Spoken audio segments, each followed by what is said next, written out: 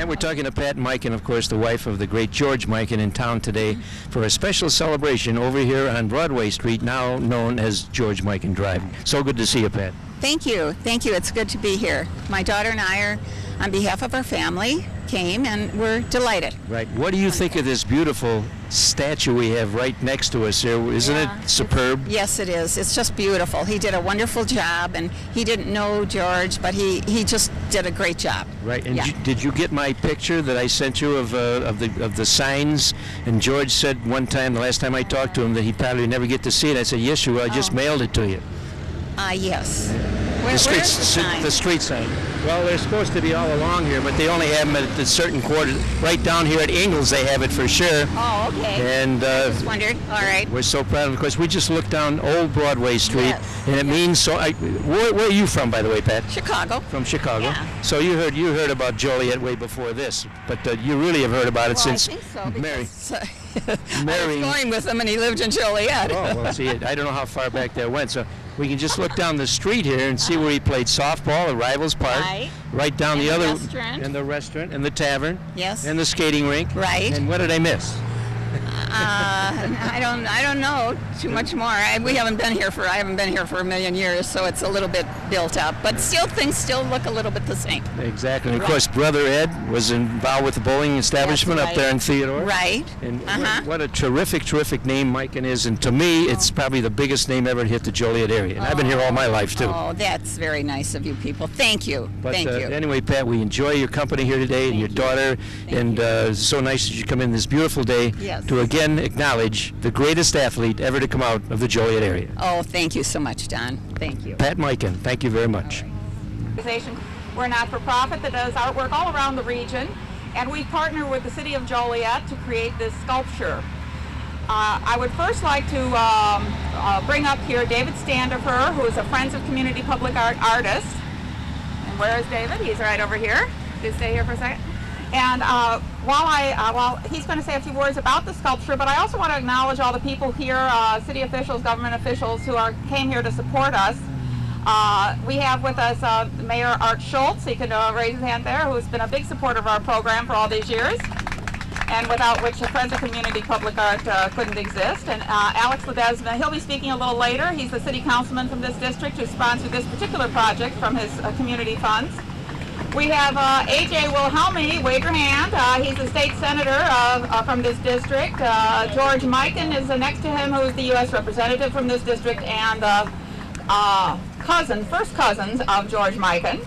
We also have State Representative Jack McGuire. And where is Jack? There he is, waving. And did I forget anybody? Okay, and now I'm going to have David. He'll talk a little bit about how the sculpture came to be and the people he dealt with the family and the basketball people. Hello, my name is David Standifer. I'm the sculptor of the George Mikan. Thank you. I'd like to thank Friends of Community Public Art, Kathleen Farrell, the leader, who hired me to do this piece.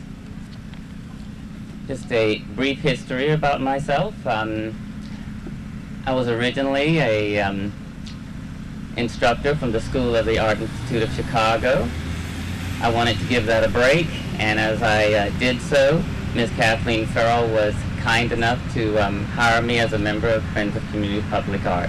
Thank you again.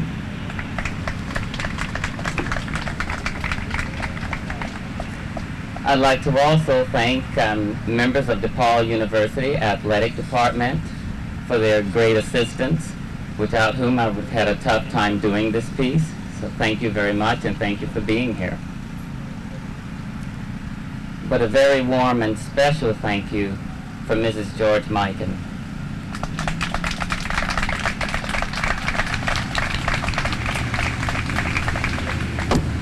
I was doing an interview earlier before we got started here, and one of the questions they asked was, what was one of the great helps? And although the conversation was very brief, without the information Ms. Mikan gave, you would not see the energy and power that you see in this George Mikan. It was speaking with her that gave me that. Thank you again.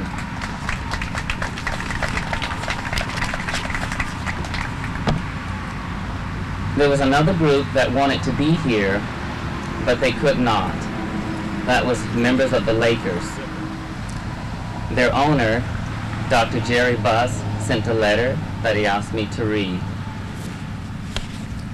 It is a well-deserved honor that George Mikan is receiving today in the city of Joliet, Illinois. Although 2,000 miles from Los Angeles and 57 years after he led the Lakers to their first NBA championship, their first. His impact is still being felt and enjoyed by millions of fans who are feeling the efforts of the current players who benefit from George Mikan's pioneering efforts. George Mikan was not only the NBA's first superstar, but more specifically, he was the first in a long line of great Lakers centers. He blazed the trail which allowed other Lakers centers to follow. Legends such as Wilt Chamberlain, Kareem Abdul-Jabbar, and Shaquille O'Neal went on to bring glory and championships to the Lakers, although their careers might never have happened had it not been for the efforts and success of one George Mikan.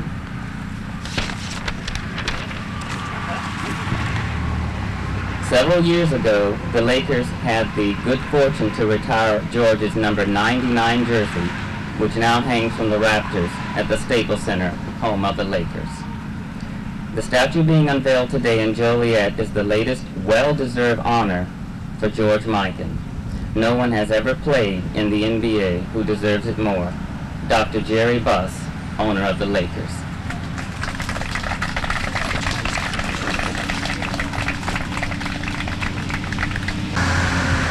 George Mikan changed the game of basketball forever. And this is entitled Inspiration. Artist works can derive from many sources.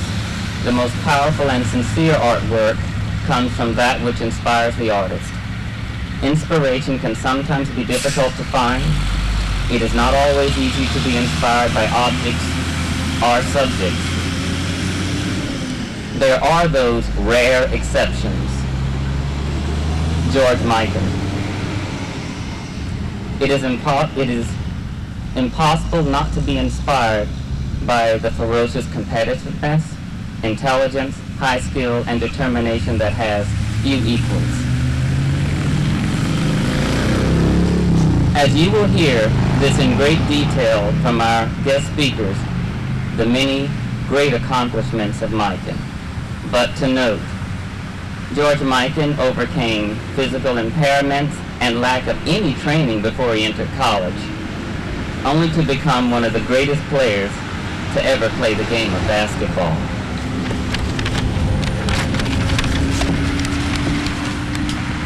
The late, great coach of DePaul University, Ray Myers, said, "There was no other player that made the strides of learning how to play the game as much as Mikan did. No player ever came as far. No player." Historians of the game of basketball often say basketball has two acts. The second act is Michael Jordan. The first act was George Mikan.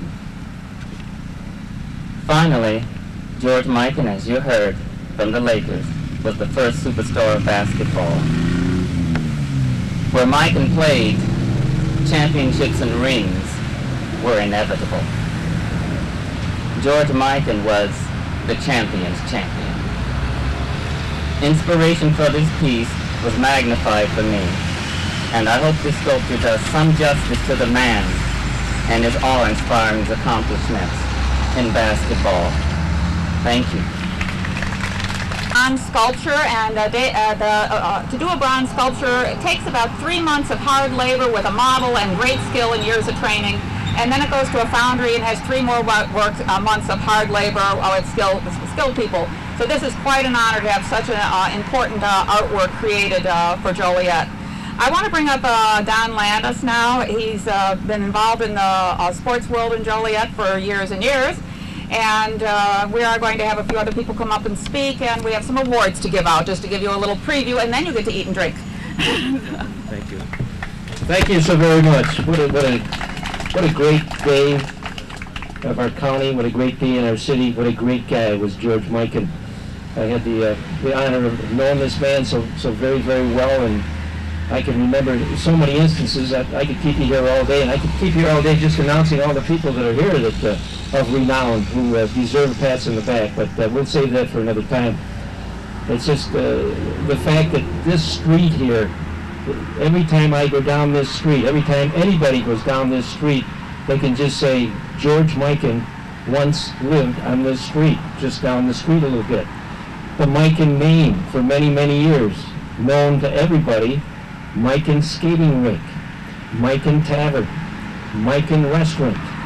George Mikan playing short field for the old Joliet Rivals softball team, right down the street here.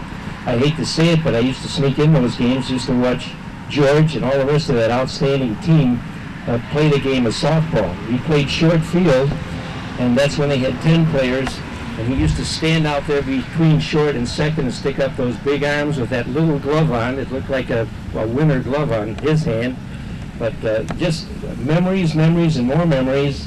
And the one that I can't thank him enough for, way back in 1961 when I opened my chalk and cue and archery too down in Joliet, Illinois. George Mikan flew in from Minneapolis, Minnesota to just to help me have a great grand opening. His brother Ed was mostly responsible for that, a great guy also. And of course Ed, not too long ago, ran the bowling alley up here on Theodore Street. I've talked a little bowling over the many years I've been around the area also. And that's another story. But this commemoration today means so much to so many people, and I think we've got a real nice turnout here of these folks to come out and honor, to me, not only the greatest athlete ever to come out of the Joliet area, the greatest name, the greatest personality, the greatest person ever to come out of the Joliet area. And this is such a beautiful thing, and the commemoration and the way Eddie, or rather the way George looks up there, just the way he did when he was doing so many great things on the basketball court. What a great, great name. And I keep saying it over and over, and you probably get tired of hearing it. I don't think you will. Not in the name of Mikan. And of course, Pat coming in today, the wife of the great George Mikan. I remember the last time I talked to George, which was just a month or so before he left us, and I mentioned the fact that the street has now been named after George Mikan, and he said, I'll probably never get a chance to see it. And I said, yes, you will, because I just mailed out a picture of one of the road signs here, and I could just feel the tears on the other end of the line. But how could you forget a guy like George Mikan? And like I say, I'd like to just stand and talk and talk and talk about this great athlete, something I've been doing for many, many years, about the many people that are here today, and all the sports guys will probably throw pies at me or throw whatever they want at me, but I'll never forget Mr. George and all the rest of you outstanding athletes. It's been fun. It really has, and on the behalf of the Mikan family too, I want to thank you all for coming out today for this great commemoration. We've got 9,000 other speakers. I'm getting out of here. Thank you. Every sculpture we do, the City of Joliet sponsors us to do something made in fiberglass. And we always want to make it in real bronze. And then we have to find a sponsor who will come up with the extra money. And in this case, it was Brent Wadsworth had provided the funds to cast this in bronze to make it a permanent part of this area. He also had done the same support for the Jesse Barfield sculpture. So we're giving him a small statue of this sculpture, also done by David Standifer here, and appreciation. And if you'd like to say a few words.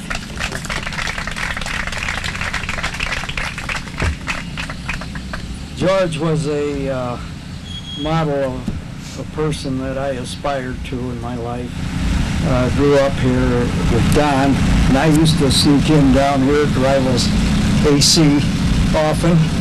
And when they called and said that this opportunity was available, I thought this is one of the nicest things we can do for this city, is honor a person who really exemplified the best tradition of the city of champions.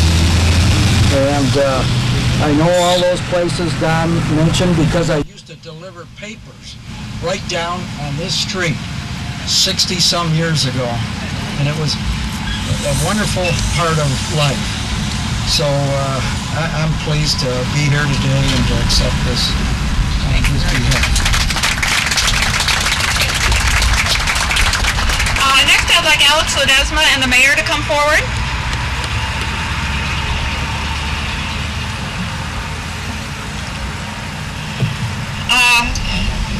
This is Mayor Art Schultz from the city of Joliet, and Alex Ledesma, the city councilman from this district, District 4. District 4. His district includes this near west side of Joliet and what we call that, the northeast side also, right? Now, they're going to fight over these, but actually we made this for Alex. But we could probably get another one for the mayor. Yeah, this is for the city of Joliet, let's put it this way. We're all giving this statue in thanks for the city's support of our project. And Alex, if you'd like to say a few words. That's for the mayor. Okay, you can. Good afternoon, everyone. I didn't sneak in the rivals because I was too young. I'm not as old as these guys are. But anyway, Mrs. Mikan, welcome back to Joliet. We're honoring a man who was not only a great person, individual, but also a great athlete. And Joliet is honored to say that he's from Joliet, Illinois. Thanks for coming back. Thank you. It was a fundraiser for the school or something else. And George Mikan's name was brought up. And I'm always looking to improve the city of Joliet, especially with champions like the late George Mikan. And the idea came to me, and I approached Mr. Jim Heller, and Mr. Jim Heller says, you know what, he was Joliet. Even though he didn't live in Joliet, I don't know much of the history of him, but whatever little I know, I will always remember it. And he was Joliet, he was a true champion. I says, well, why not have our own George Mikan? So we picked the spot. I got the support from the mayor, the city council, and with Kathleen Farrell, coming up with a great design, and now it's here, and it's a great dedication for this area. Thank you again for being here. And our last little sculpture. We want to have Mrs. Mikan come up and accept this in appreciation for all the great contributions your husband gave to Joliet and the rest of the country.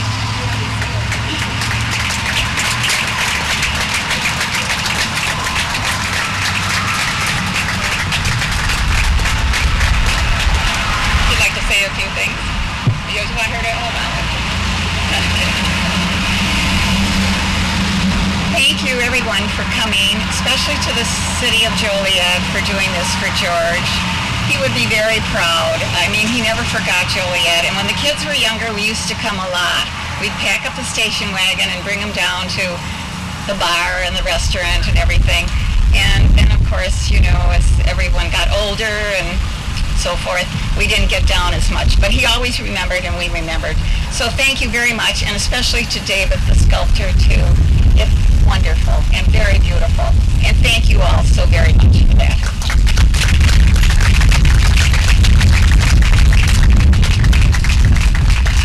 You know that at these events where you have tents and food and everything don't happen by themselves, and I want to thank our administrator, Chantel White. Would you wave your hand back there? And our financial officer, Karen Liga, who's standing next to her, and they were up at dawn doing various things and all the writing and the brochures.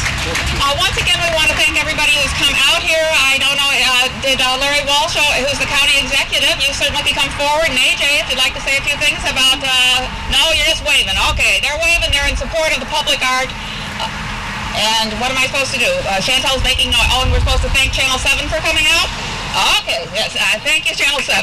We're having pantomimes going on in the back here.